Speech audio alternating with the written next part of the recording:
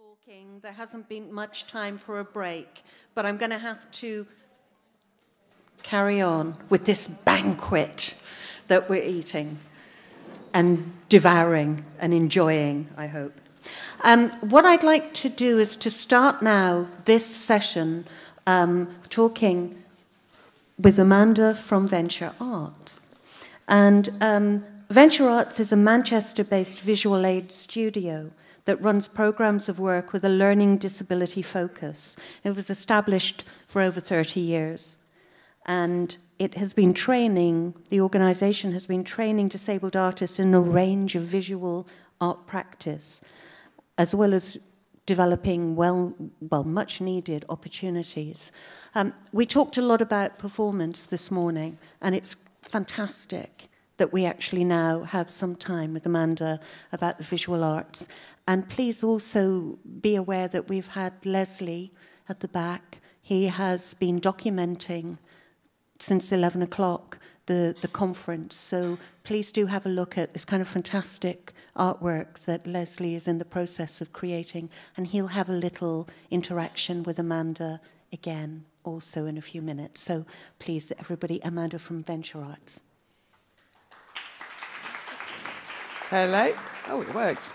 You can sit if you want. I could sit. It's up to you. Oh, I can't decide now. Obviously, from a visual arts organisation, I'm very humbled amongst all the performers that we've had already this morning. So yes, Venture Arts. We're based in Manchester. We're a visual arts studio working predominantly with learning disabled artists, but a lot of other artists as well. Let me see if I can work this thing. So our vision is a world in which learning disabled visual artists are fully valued and recognised as important contributors to our visual culture.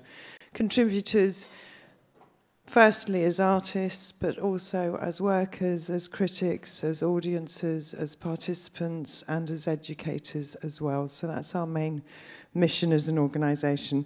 But the reason I'm here, actually, is to talk about the Shakespearean theme of this afternoon, which I think is do a great thing, do a little wrong. And I keep thinking to myself, do lots of great wrong things and do a little right. I keep getting it wrong anyway, so I'll try and do a wrong thing to get a great thing. Done it wrong again. Anyway.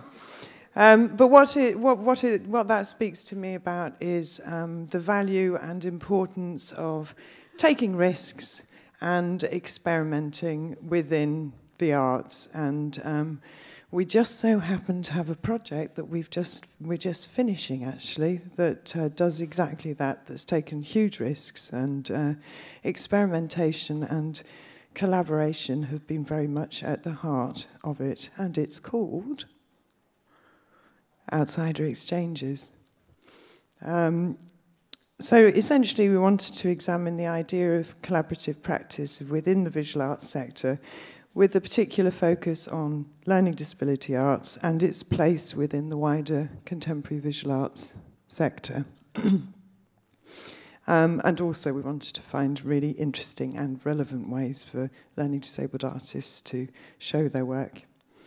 So we started the project about 18 months ago. It was a really simple premise. We decided that it would be really good to get 6 talented learning disabled artists working as equals with 6 emerging contemporary artists in one studio over 6 months. Lots of sixes. And to work with parity, to collaborate, to exchange ideas.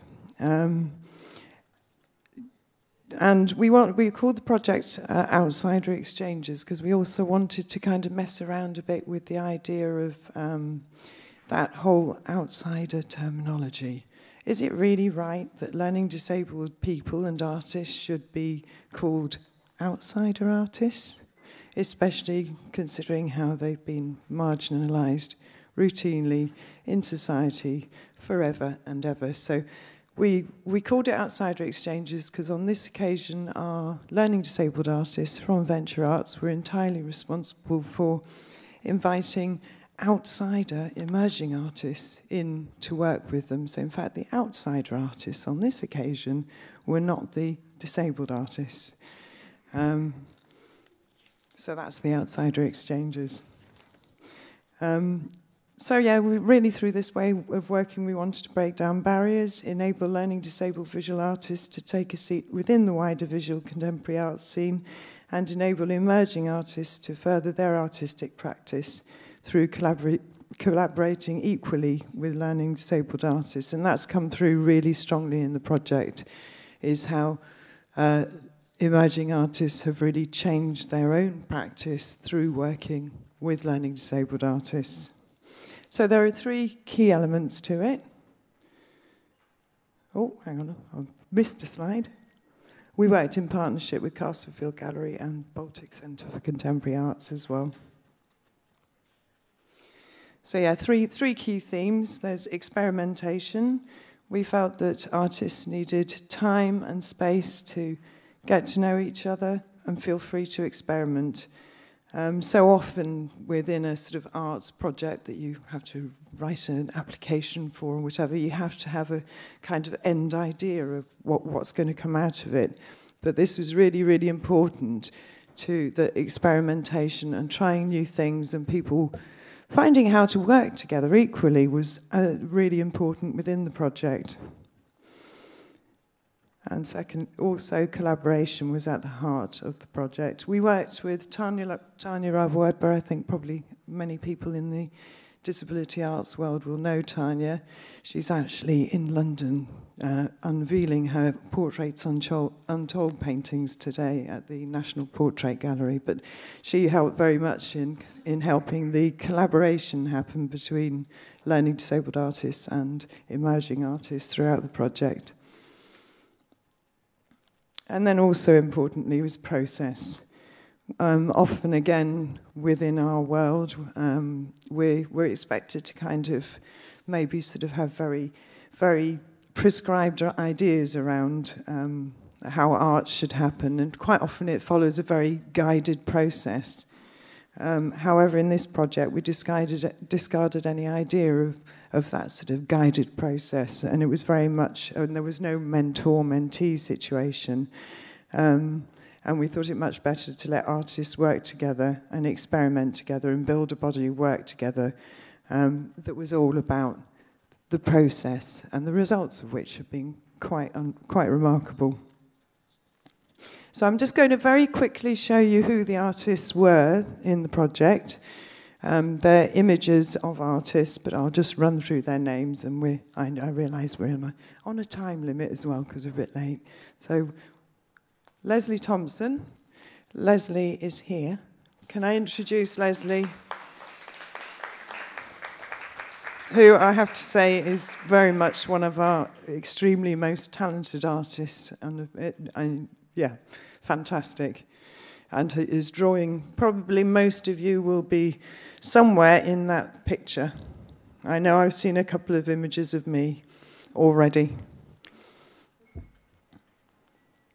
And Sarah Lee on the left, Sophie Lee on the right, Matt Gerling, Tanya Rav-Werber, Juliet Davis,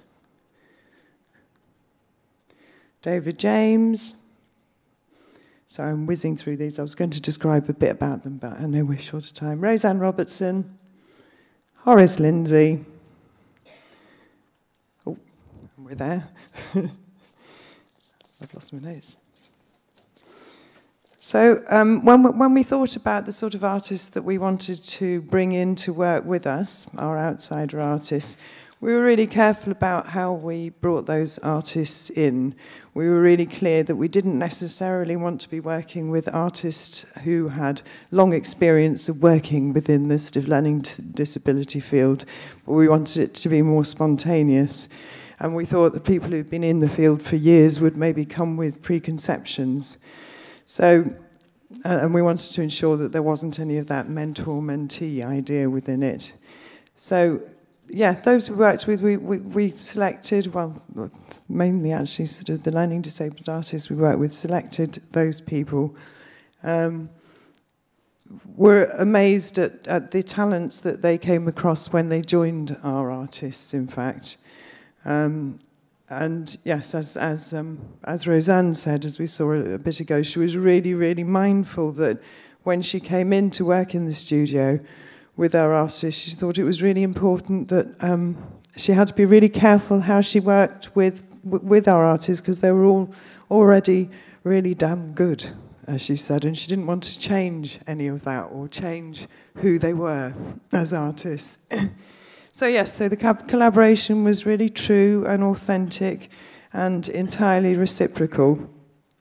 And what really came through from the start was a need for all artists to find commonalities of ideas, expression and aesthetic, and extraordinary things came through as a result. So yeah, we launched the show in September at the Manchester Contemporary, which is the biggest art show outside of London. As an organisation, we've never presented our work in an arena like this. It was incredible. It held its place amongst all the other galleries and work there, and many people said it was the highlight of their show. And it was really great for us to see this work play a proper role in the contemporary visual arts scene. And for the work, it was for the work in its own right, and not with a focus on who made it. And in fact, Leslie had 3 pieces in the show which have all been sold by collectors, and he has more on order. So it was really fantastic to be, yeah, well done, Leslie, again.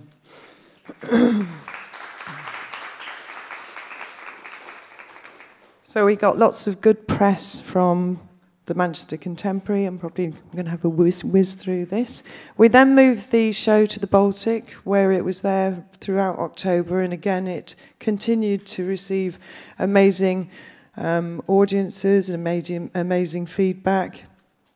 In fact, we got some great feedback from Joe there. Thank you. From the Baltic show. And then we moved it on to the Whitworth just for a one-night show. And what happened is, throughout the process, one of the commonalities that all the artists found between them was the fact that everybody enjoyed a party. And so we had this amazing, quite outrageous, quite freaky art party in the middle of, oh, here we are, in the middle of the Whitworth, again, in the middle of the Whitworth, with people wearing party hats, with karaoke, with pineapple and cheese on sticks. It was kind of, this is where I'm going to come on to, this sort of do a little wrong, is that there were so many things that I thought really shouldn't have worked, like everybody having a knees up in the middle of one of the most prestigious galleries in the north of England, and it really did. And there we are, sort of dancing at the Whitworth. So yes, do a little wrong. Equally, what happened as a sort of result of this project is there was a sort of experimental noise band called Psychedelic Brain Cells. Again, that shouldn't be right. But actually, it went down a complete storm. They performed at the Baltic, and they performed at the Whitworth, and they're hoping to perform again. I have to say, sound-wise, I'm not so sure, but it was brilliant. And there they are again. And yes, again, the art party, the idea that you should have a party with twiglets and cheese and pineapple on sticks and dancing. It was something that worked well for all the artists, and the collaboration really came through. And I think what people in the art world loved about it was its authenticity. And so that was just a sort of, I'm just going to do a really quick glimpse of the work, because I need to finish 3 minutes. Great. Yeah, and again, Rudolph Walker. If you could invite anybody to your party, who would you invite? We had life-size cutouts of Rudolph Walker, who is Horace Lindsay, one of our artists' big heroes. And he went around the Manchester Contemporary standing with people. And again, sort of people really enjoyed it and the art world loved it. And this is some of the artwork. This is an architectural dress made by Sarah Lee. She's really interested in architecture, so she wanted to make this 3D dress, which has beautiful designs of architecture around on the leaves as well. So it's a beautiful standalone piece. Collaboration in paint. Tanya Raab-Weber and David James collaborated here to do this picture of David James and his illustrations there as well. Intergalactic building site was actually a study of chaos, really. So again, David James and Matt Gerling, two artists, just worked together very well because they had an amazing sense of the absurd and built amazing sculptures together that never seemed to have a finish or beginning. And that's a representation of their conversations by Matt as well. Barry Finan is an incredible artist. He draws in text, and the way his text work also has an interesting sonality about it. And he worked with Roseanne Robertson, who is a sound artist, and they made a sort of reciprocal conversational piece, which I'll show you in a minute. And he writes small and large. Here's Leslie again with his Starsky picture, with his Starsky car, which has been sold, hasn't it, Leslie?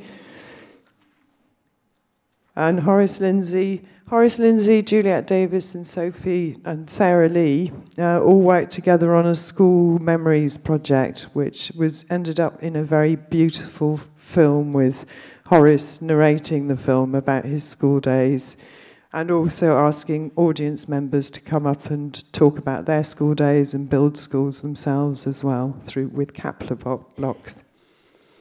So that's all part of that school days project, up to sort of the size of a wall in the schools and things like that. So it worked really well for everybody. And this is the conversational piece between the artists, Roseanne Robertson and Barry Finan, who presented their ambitions, dreams, but also their vulnerabilities through this piece, which was really touching, I think. And there's the fire at Wythenshawe Hall. So this is about Wythenshawe Hall, which is a local hall to Sarah. And she did representations of the hall before and after the fire it had, which ruined half of it. Another of Leslie's pieces, Tatanka. And finally, this is Tanya Raab's representation of the art party, an iPad drawing, which I think really shows the life and the vitality in the whole project. So yeah, it really, I think it epitomises this sort of Arts Council's creative case for diversity. I know we've just been talking about diversity and that maybe being a difficult word. Because actually here a range of artists worked together, they learned from each other, they all developed their practice together, and they collectively enriched the visual arts culture and aesthetic. And with this, they've furthered conversations around learning disability arts aesthetic and its absolute relevance in the arts. So I think I'll stop there and maybe take some questions with Leslie. Leslie, do you want to come up here?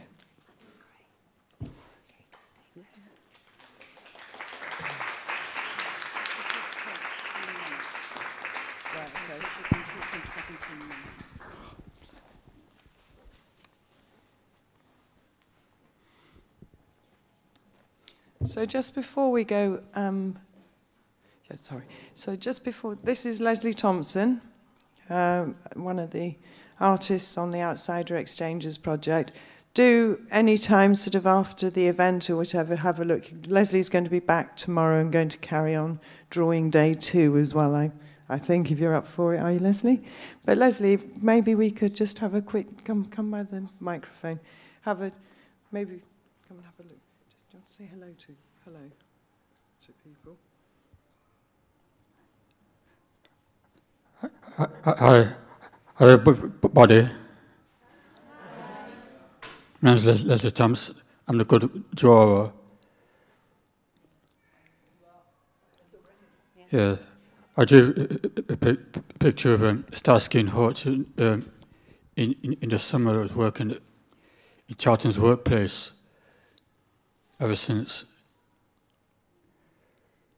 So yes, in the summer, tell us about what it was like working with all the artists in the studio in Charlton. Well, I drew a picture of the valley of the Graeae, the dinosaur, and I drew a picture of the cartoon of Tarzan, Ron Eli, and his chimp.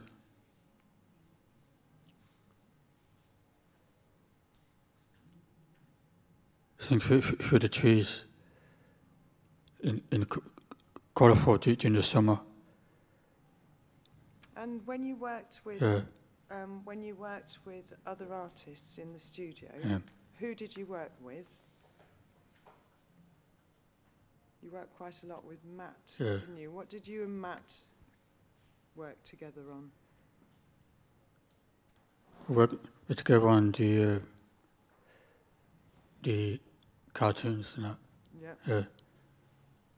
If I can remember. And in fact, Matt has said that as a result of working with Leslie, his whole practice has changed because he'd forgotten about drawing. And he'd forgotten about drawing just because he had a need to draw and because he wanted to carry on drawing, and that it's actually working with Leslie on the project has completely changed his practice going forward. So yeah, well done, Leslie. I'm trying to think. So is there anything else that you'd like to say about working on the Outsider Exchanges project? Perhaps you'd like to tell people what it feels like to have sold quite a significant amount of work. I drew a picture of one of the wrestlers that I drew the British Bulldog and some others that died in the 1980s. I drew a picture of Big Daddy and Giant Haystacks at the time tribute. He was our youngest to watch in the 80s. Right, you and Juliet made a life-sized British Bulldog, didn't you? In fact, the Baltic were not too keen on leaving the British Bulldog on their wall throughout October, I have to say, for obvious reasons. But yeah, the British Bulldog featured prominently, as he does in your work, in lots of your work, in fact, doesn't he? So what do you think you have taken from working with other artists in that way, or from working in the studio? How do you think how do you feel about your art now? Well, my drawings are great fun for me to do on my imagination. Yeah, I mean, Leslie has the most amazing imagination and can just slip right back to, what sort of period of time are you? Is this time that you draw from imagination and from memory? What kind of period particularly? Well, drew a picture of is it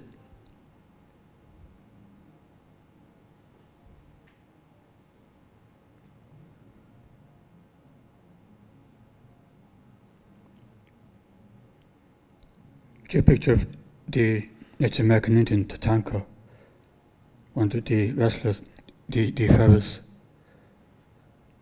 Yeah, that sold as well, didn't it? Sold, yeah, sold. In fact, Jane was saying earlier that Leslie is kind of dressed like a businessman today and is fast becoming one with his art sales.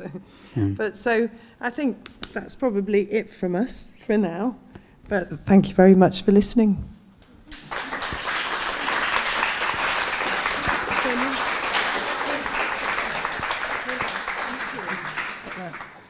Thank you. Thank you so much. Thank you.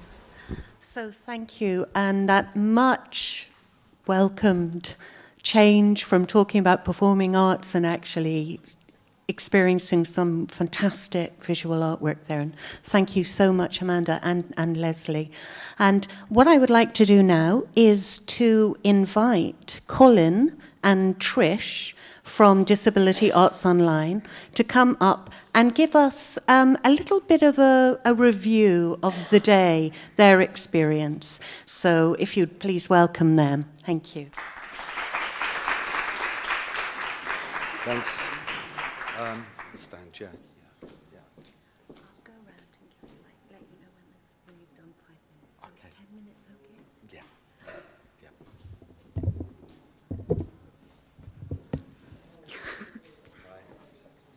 Hello. It's certainly been a really full day. And your mic's not on yet. Is I'll that better? First. Can I just do a little bit of introduction about Disability Arts Online? If you don't know us, we've been going since 2002, and we launched our new website this year. It's got a new URL. It's disabilityarts.online. We're really excited about the new website, so do take a look. And we are launching a sister website very soon called Viewfinder, which will be viewfinder.online. Well, Kate started the day by reminding us about disability arts as the last avant-garde, a phrase coined by Yinka Shonaburi, and we went through a whole range of reasons why we are the last avant-garde. Yeah, I think it's been something that people have picked up on since then a lot and used it, and I think it's still really relevant today. Going into the different presentations, we were looking in. Kate started off with some really interesting questions. So things like, do we need to be educated in our history and each other's politics? Is the politicised perspective of disability no longer important? And I think those are really interesting questions that are going to go forward from today a lot more. So first speaker, Heidi, it was so wonderful to hear from Heidi. I don't know Call the Midwife at all, and so it was really interesting to hear how particularly that Heidi recognised her starting point for an interest in disability from a personal experience with her brother, and the way in which various different storylines have been fed through into such a mainstream programme. And there was a lot of talk about mainstream versus disability arts and the parallels between them, and one of Kate's questions was, is the political perspective of disability no longer important? And we interrogated the kind of that dichotomy between mainstream and disability arts to kind of illustrate that question. And we talked about the dramatic changes in the political climate, particularly over the last year, and how that's influencing the way that we're talking. Something that really struck me was John McGrath when he was talking about the impact that disability arts has on the mainstream. And I was just like, yes, finally there's a person from a mainstream organisation really recognising the aesthetic impact, the impact on an artistic level that disabled artists can make on the mainstream and are making and have made. So I was really encouraged and excited by that, and I want to hear more of it. And it really was the creative case in action for me. So I want to commission him to write things. There was a lot of very passionate talk about the lack of younger disabled people in the sector generally, and ways of bringing younger disabled people on board. And John McGrath made a really important point about it's not about us, the older people within the movement, educating younger people. It's about us listening and learning from younger people. Yeah, and also that it's certainly about not waiting for people to come through the mainstream routes to you, but to go out and talent spot in more unusual places where you can find talent that hasn't been able to access mainstream education and training routes.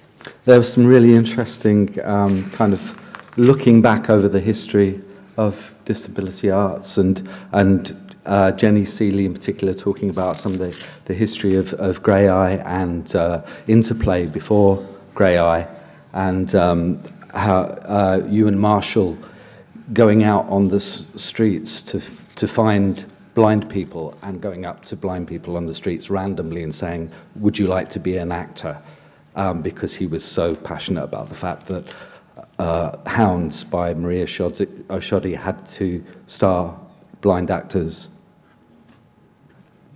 And also, whilst we're celebrating the fact that we are getting into mainstream places, and there are some fantastic programmes out there like Ramps on the Moon, Jenny warned us of the danger when the mainstream get wind of your brilliance, and that they take it and use it, and then they get the applause for it, and we don't get recognised for our contribution.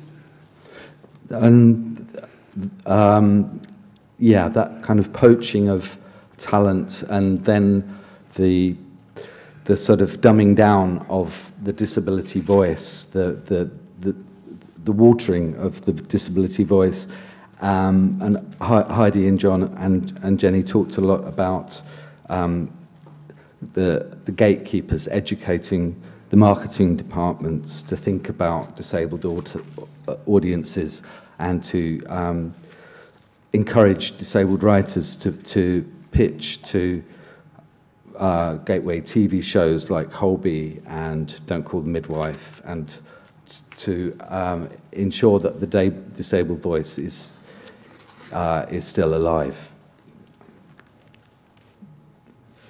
Shall we move on to the individual sessions? Because I'm aware that people won't have heard what's happened in the sessions that they weren't in. So the round table discussions, I attended the first one, to crip or not to crip, and so just a couple of little points from that. The idea of role models was noticed as being quite an important thing, and a particular example of there's a film on that people have shared on Facebook and stuff of a young girl receiving a doll that has leg prosthetics that's the same as her, and the moment of recognition that it's someone like me, and also about disability being a part of identity but not a whole identity. That was seen as really important as well. Then in terms of the sort of specifically about cripping up, the main points, certainly when I was in the room, was about that acting is actually it's about being somebody else. But if the disabled people do get parts, do we then have to go down to being impairment specific? Does it have to go down to that level? And the main thing is, it's not always disabled people for roles where there is a storyline about disability. Why can't disabled actors play other roles where it just happens to be a part of their physicality?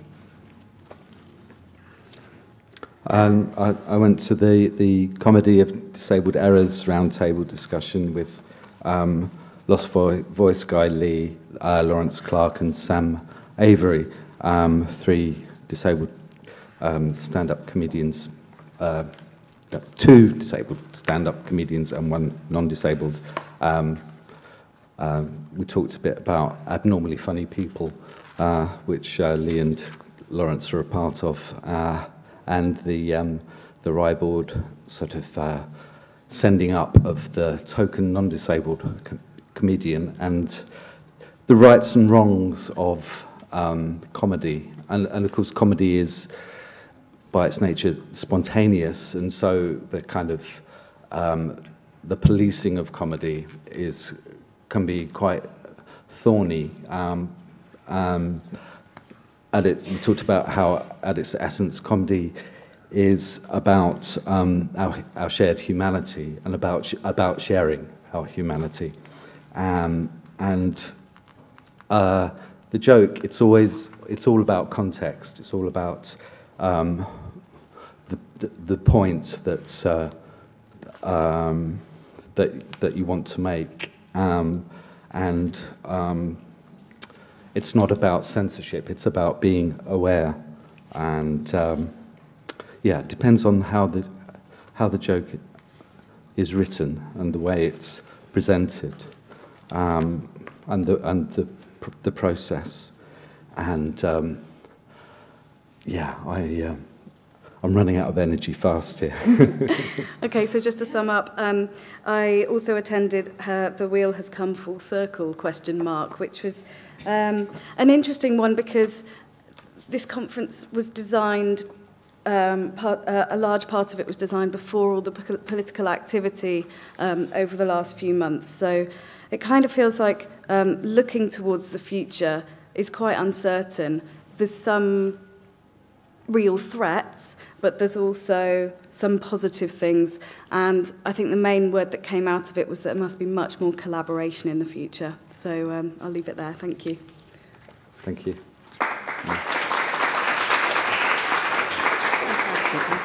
Brilliant. Right. So thank you so much for that. Again, it's so difficult to do this. It's like we said about Tammy Reynolds with her poem in Before Lunch, to actually participate, to engage, to be present, and still at the same time try and have that distance to be able to reflect and present ideas on a kind of incredibly rich banquet to carry on. I'm hungry, clearly. I still want to talk about food. But thank you so much for that. What I would like to move on now is to invite back again our chair of Dada, to ask Jane Jane Cordell, if she would come to the front, because she will be in interview with the wonderful Tony Heaton. And I think we're just going to organise that now. So if, Jane, if you would come, and also Tony's approaching, that would be brilliant. Thank you.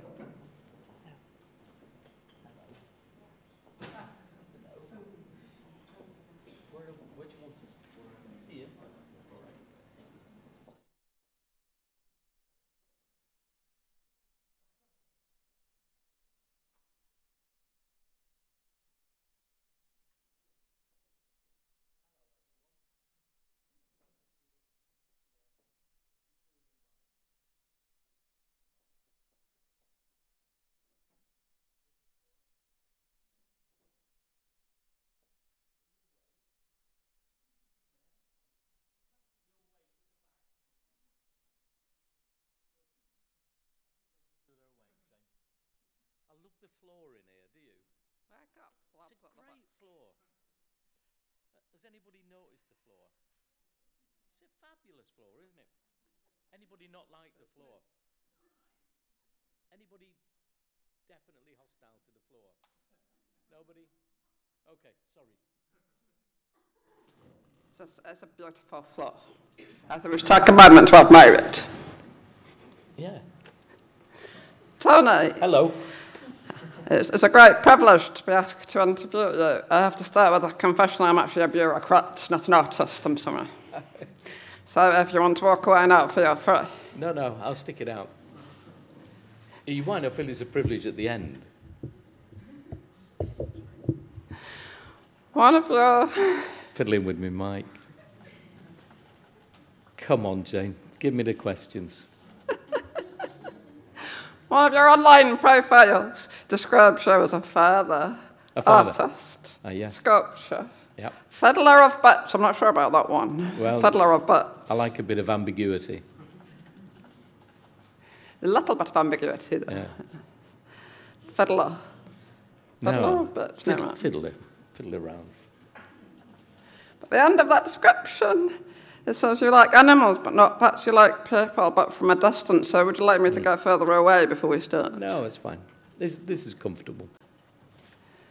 I like to always consider access issues. Okay, but seriously, on to your questions. I'm sure there's many things we'd like to know about you. You bring such rich experience. I think we needed to allow about 12 hours rather than half an hour, but we'll do our best. They're all ready for a beer out there. Come on, get on with it. Let's get a beer down. Okay, in an interview last year at the Awkward Bastards lecture, that's a quote, that's not by being rude. Yeah. You said that someone had described artists as like weeds, that the harder you cut them down, the more vigorously they grow. So first question, if artists are like weeds, what are disabled artists like? Well, they're even more tenacious weeds. They're the sort of hogweed of weeds. I'm not a horticulturalist, so I can't give you a Latin description. But yeah, the most tenacious weeds. Neither can I. Yeah. We must have gone to the same school. It was approved, as the old joke said. So artists are hogweed. Anybody here feel like hogweed? Hogweed, yeah. It's a particularly malevolent weed. But yeah, I did say that. Artists are like weeds. The harder you cut them down, the faster they grow, the more vigorous. Yeah. Well, we are tenacious, aren't we? Because we're still here. You know, we're still here, I mean, after however many years we've been here. And we're still here, even though we've had fuck all funding to support our work, and we've had very little exposure in the media of the work that we do. So the fact that we're still here does make the analogy particularly apt, I think. You may not agree. Do you think that malevolence is therefore, in a strange way, something that's important for us as artists? Well, I think many artists are kind of subversive. I think there's almost a. I think you've got to sign up to be a bit subversive to want to be an artist in the first place. So yes. I'm not being defensive with my arms folded. I just kind of holding myself up a bit. I'll not do it. Oh, did you hear my shoulder crack then? That's how old I'm getting. Maybe we'll be able to hear the crick in the microphone when you get to a certain age. Yeah. But continuing the sort of gardening metaphor, oh no, you use another beautiful phrase. I don't know if you're a gardener. You talk about disability arts having fell like a tree in a forest, unheard. Others, lovely words. I love that image. Okay, two questions really. Has disability arts fallen? And the second question, if it has, what should we be doing to either bring it up again or maybe plant some new trees? Well, I'm impressed you've done your research. I've even forgotten that I ever said that. I'm a bureaucrat. Oh, well, yeah, good. God, what else is she going to dig up on me? That's what I'm really worried about now. Get slightly paranoid here. Yeah, I said to him that disability arts is a bit like a tree that fell over in a forest that nobody heard. Yeah. What did I mean by that? I have no clue. Well, make it up. The other creative one. Well, it's a bit like that great tree that crashes down in the forest and nobody's there, so nobody actually hears it. So philosophically, did it make a noise or did it not make a noise? Did it, you know, was it an event of momentous proportions, or did it not really happen? So I think there's something about disability arts that is amazing and crashing and wonderful and majestic, and yet there is a sense that for many, many people it never even happened, or there is a memory that something may have happened, or a remnant. Thank you.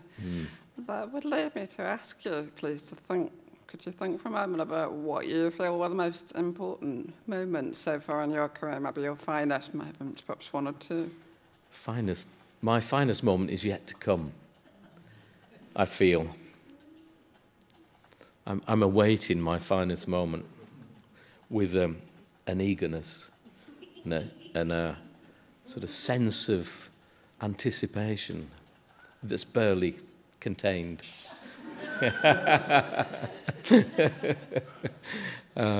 No, I've really enjoyed, I think we've had some good gigs over the years. The thing is, we've had some great gigs and there's just been a small party. You know, there's only been a few of us at the gig, but it didn't make it any less memorable somehow. I'm a bit against this mainstream idea. Every other word's been mainstream today. What's wrong with you all? What the fuck's the mainstream? Who cares about the mainstream? What is it?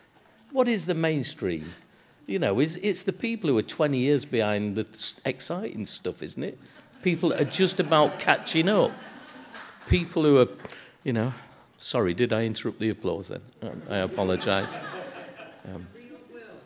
Yeah, I mean...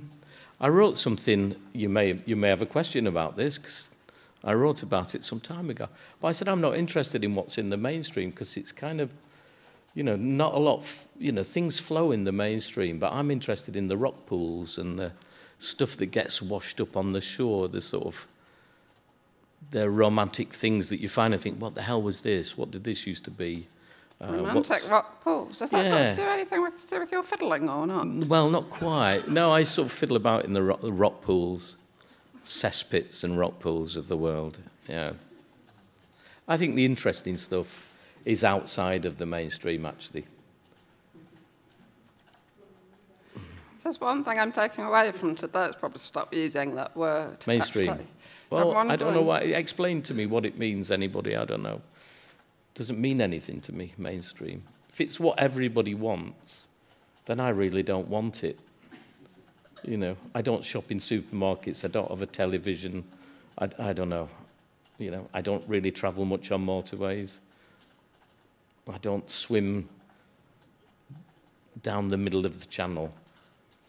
I urge everybody else to join me, but then we'd all be in the mainstream, wouldn't we? Oh, damn it. It's a bit like Jenny saying, our uniqueness gets dissipated once it gets hijacked by whoever it is in the mainstream.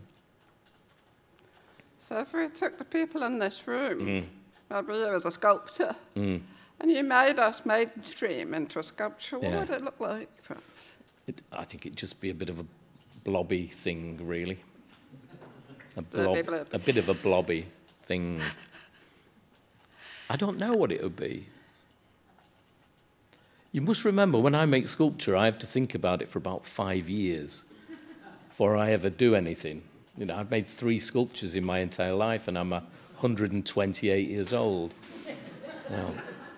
So I'm, the longer gestation period than an elephant or a humpback whale or something.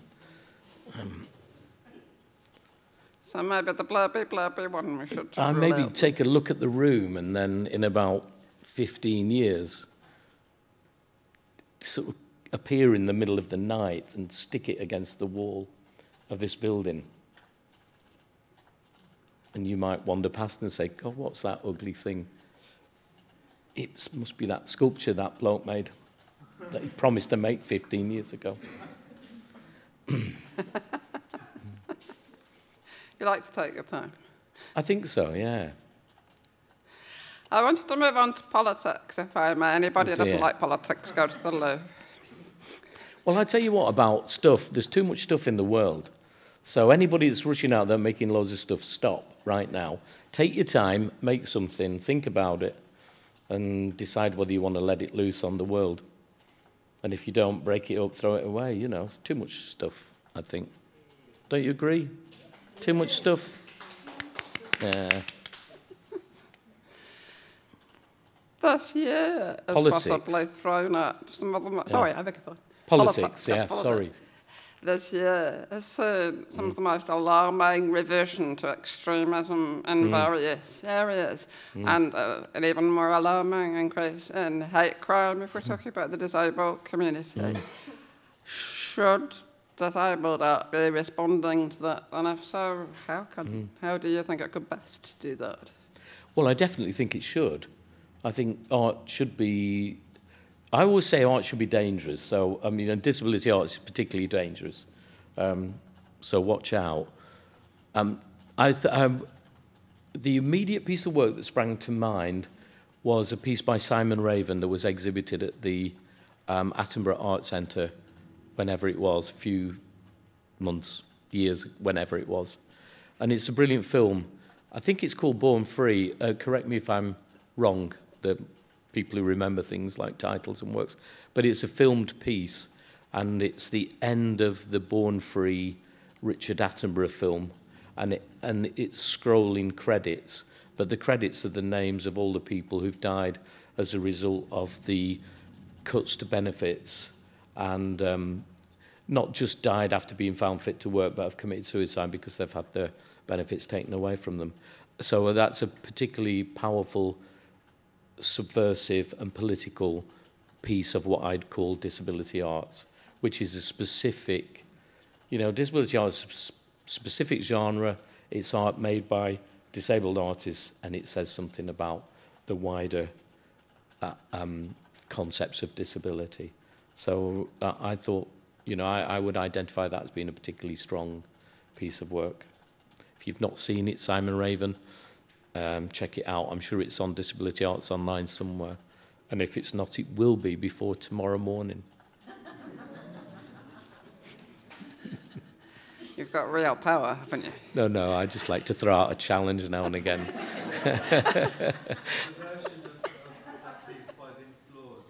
Is there? Okay. We may have to settle for that then. All art's political, really, isn't it? It's interesting, this thought of provocation, what provokes art. For some reason, I've ended up in Poland 3 times in my life. I don't know whether it was fate or accident. Somebody trying to tell you something. Do you like sausage? I'm okay with it. Okay. One of my best friends is Polish. He always says... No double entendre. No, totally not. My friend always says, we're the offal eaters of the world. No, I don't know whether that's true or not. Maybe. But it was interesting. The first trip I made to Poland was a teenager. I was a musician in an orchestra.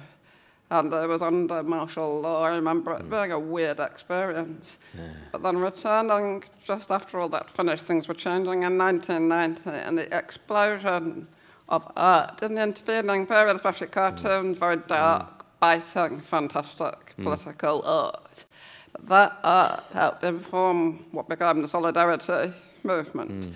My artist friends, such as I had, they said they felt after the political changes, the art wasn't as good. Yes. They said perhaps it's Poland, it's been battered to death by the countries, it's in an awkward position geographically. But do you think there's something in that about what we need to provoke us? Yeah, I think there absolutely is. I think artists respond to that kind of provocation. And I mean, it goes back to what we said earlier about artists being weeds. The harder you cut us down, the faster we grow, the more resilient we grow. I think artists, the best art results from conflict and, the politics of conflict. I think you can track that through art history for sure. And I think, SHAPE is leading on the National Disability Arts Collection and Archive. And again, I think once we've established that archive, we will be able to look at our own histories.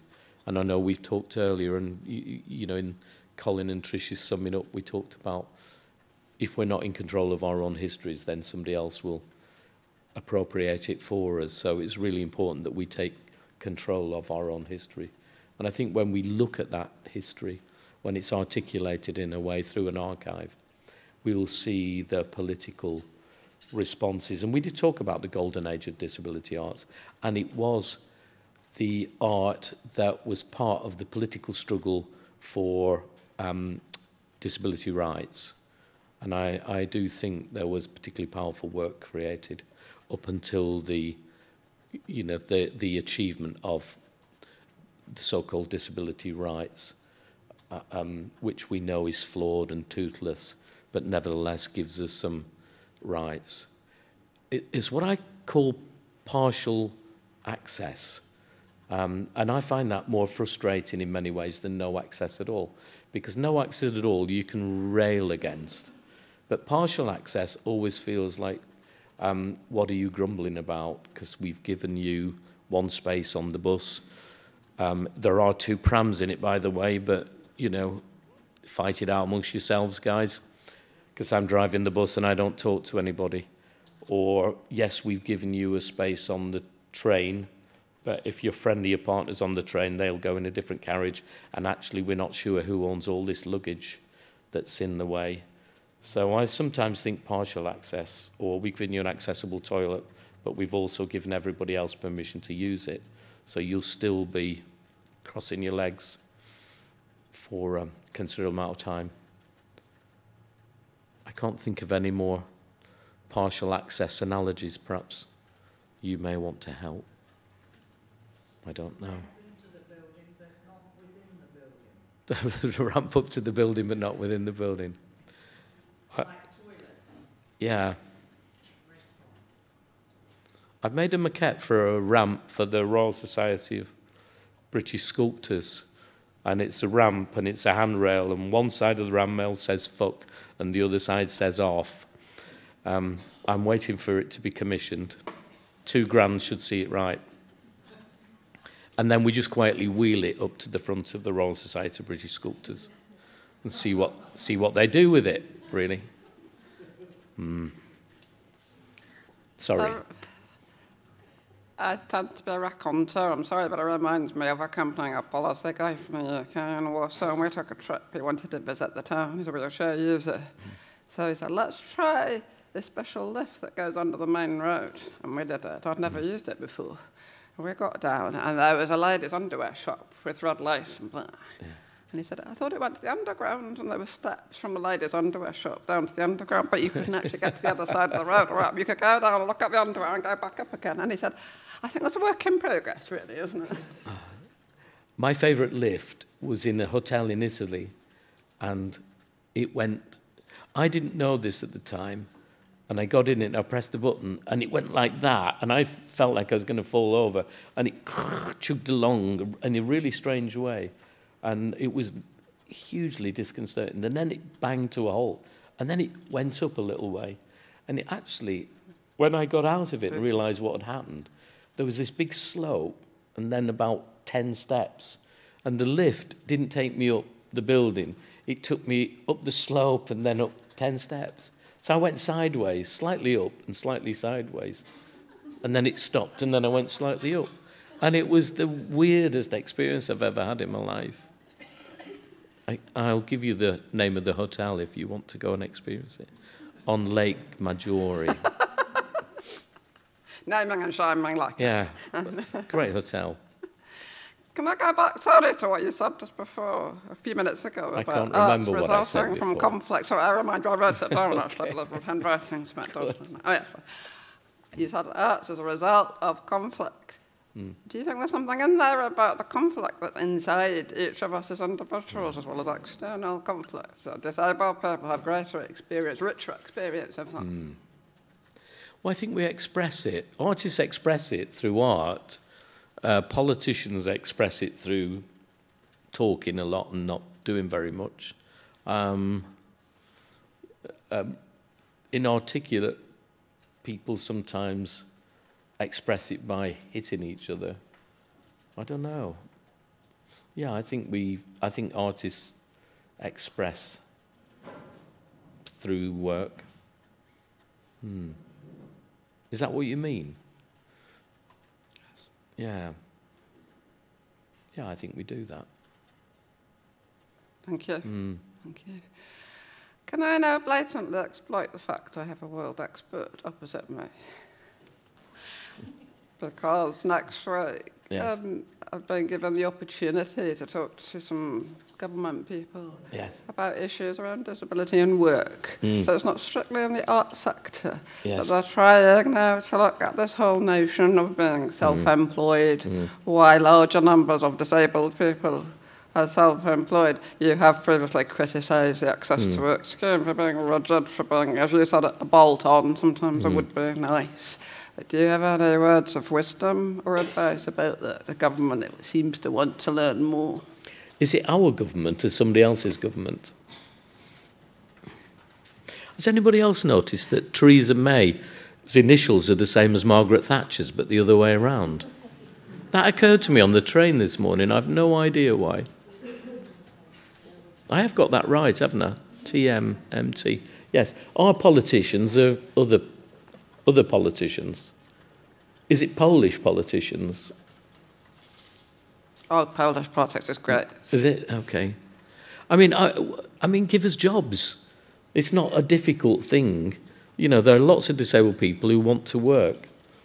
So I don't understand why, when I speak to somebody in the Access to Work, Department of Work and Pensions, wherever it is, in government departments, you know, that I'm not dealing with disabled people. I don't understand why there are not more disabled people employed throughout all government departments. And maybe they are, I don't know, but I suspect they're not. I'm old enough to remember the 3% quota. Does anybody else remember the 3% quota scheme? I mean, we thought it was a bad idea, but actually, on reflection, it might have been a good idea. I mean, like all many laws, if it's not enforced, then it won't achieve its objectives. But if you work out that a certain percentage of people of the working age population are disabled people, then whatever that percentage is, then we should be working to try and reflect that within employment. And I think that's what was attempted with the 3% quota scheme, but it wasn't enforced. You know, like the 30-mile-an-hour speed limit wouldn't be adhered to if it wasn't enforced, or wearing a seatbelt, or not drinking and driving, and whatever else it is. I think always with disability-related issues, there is no enforcement of our rights. There's no enforcement of the things that we need to help us, support us, whether it's in life or in work. So it's back to the partial access thing, where people think they've solved we've solved it for you guys, but actually you've not. And when we moan about our partial access, I think we're seen to be a bit of a, well, stop whinging, we've done our best. That sort of feels like where we are on that one. Talking about that, so anything you think we could learn from other marginalised groups who seem to have made more progress than us? Well, I'm not sure they've made much more progress than us, really, when I talk to other marginalised groups. I think the thing we ought to do is get together, because once all the marginalised groups come together as our associated tribes and realise that we've got lots in common and we share lots of oppressions, then we become a majority. Perhaps we become the mainstream, marginalised mainstreamers. I don't know. There'll be more of us than, you know, what Grayson Perry calls default man, you know, the archetypal white, middle-aged, middle-class chap who doesn't belong to a tribe because he doesn't need to. You know, it's like, we are given words that we have labels imposed upon us. They're not our labels. So, you know, let's try and escape from our labels, and let's join together and I don't know, be more political collectively, maybe. Absolutely. We've almost used up our time, but I've got one last cheeky question. Oh, you want to borrow a £5? Yeah, thanks for the bus fare. Yeah, okay. The prices are atrocious these days. Not for me, I've got a bus pass, love. Got a freedom pass, I'm free.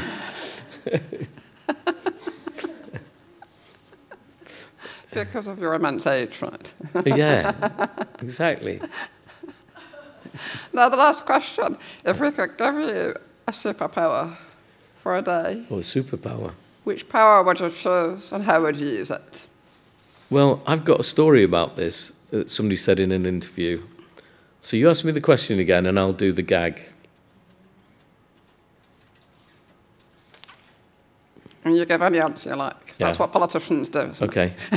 So, if you could choose a superpower, one superpower, for one day, which would you choose and what would you do with it? I'd choose China.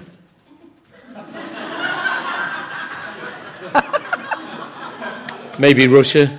I don't know. What would I do with it?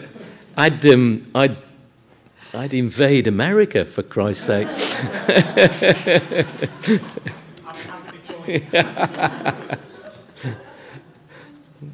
We got what were those Exocet missiles with the word Trump written on it? I think I don't know. I'm joking. I'm not. I'm not interested in violence. I'm also paranoid. The man reaches out, doesn't he? No, anybody that mocks disabled people doesn't deserve we shouldn't waste time even discussing him. So yes, I don't know what my superpower will be. No. I'm sticking with China.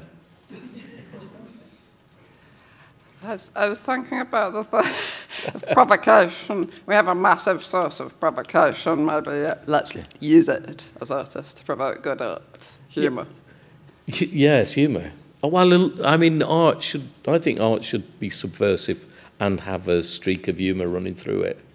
I think, I do think so. Some of my work's got humour written in it. It's not easy to find, but it's in there somewhere. It's quite hard to satirise Trump. One final question. Any advice for the younger people in the audience and listening out there? Don't give up. Don't give up. Be tenacious. Ask questions. Ask why all the time. Why didn't I get the job? Why didn't I get the grant? Yes, tenacity. Be difficult. Tenacity. Be difficult. We want it to be different. Those weeds, those malevolent weeds. Yeah. Get out there, do it. We're getting too old to kick back. Well, we're not getting that old. No surrender. Get out there. You're the new blood we need to go out and chain yourself to buses. Partial access, it's not enough. Chain yourself to buses again. Talk to the Arts Council about getting an accessible entrance to the main building in London rather than a partial accessible entrance. Fight injustice wherever you see it. Thank you. Tony Hayton. Thank you. Thank you very much. Thank you, Jane. Who's buying the beer? And where do we... Oh, no, not again. It was my round last time. And where do we go for a beer? Well, before the beer, can I invite us all to give heartfelt thanks to Tony, because, of course, he's retiring and leaving Shape. He's not retiring. Well, he's not retiring, sorry. He's leaving Shape. I was given the wrong information. Sorry. But no. He's just leaving Shape. I'm leaving Shape after 9 years. Yeah. As chief executive, to spend more time making my own work as a sculptor. Good. But I'm actually going to stay on as chair of Shape. Oh, fabulous. Retiring. Artists never retire. No, I meant more retiring from the organisation. I don't mean from life or art or politics. You meant becoming a more retiring sort of person. I mean spending more time on your art and your provocations. We want you. Can you be out there kind of provoking us a bit more? But I want us all just to also give him so many thanks for not just this, but all the work that you've done, everything that you've supported, all the provocations that you've made, and all the change that you have prompted, because I think you really have, Tony, over the last years. So can we also thank him? Thank you, Kate. Thank you.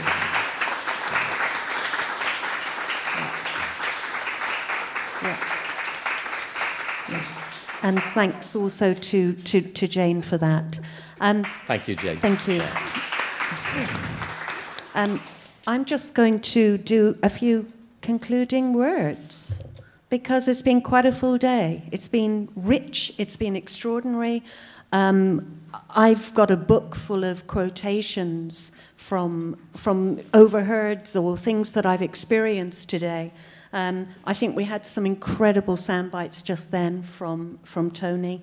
But I just also just want to say a few things. I loved what Tony was saying about the mainstream, because I started it off this morning talking about this so-called mainstream.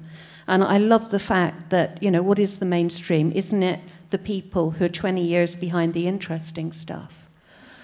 I think we're the interesting stuff. I really do, seriously. And I don't think we should ever forget that. And I think we have to, as Tony was saying, to just keep asking questions. You know, Madam Mac, Julie McNamara earlier was talking about we have to keep knocking on those doors. We know that the knuckles get skinned when you've been beaten on that door for 30-odd years, as many of us here have. But maybe we just have to keep on doing that.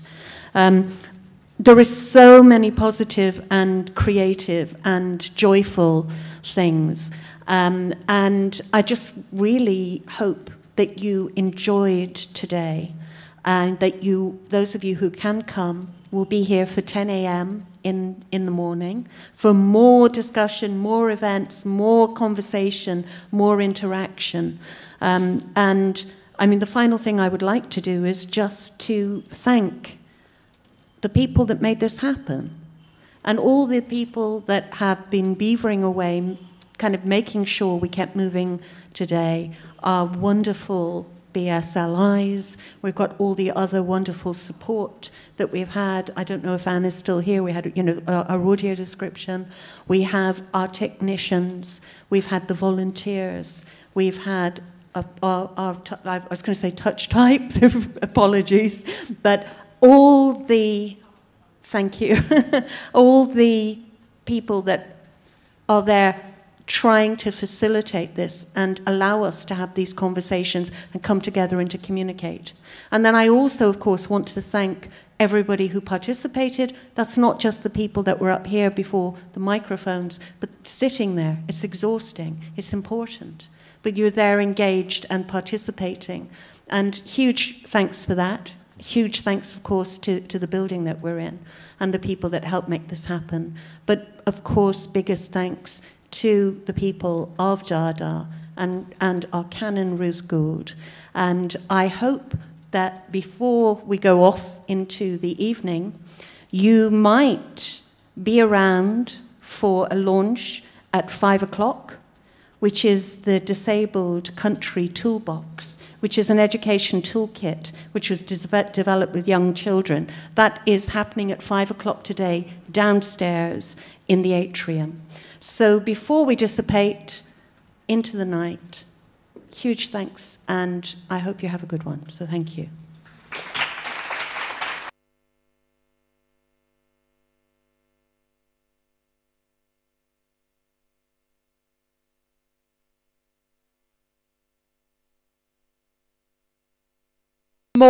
We have to thank Kate. She's done a brilliant job, hasn't she? Thank you so much, Kate.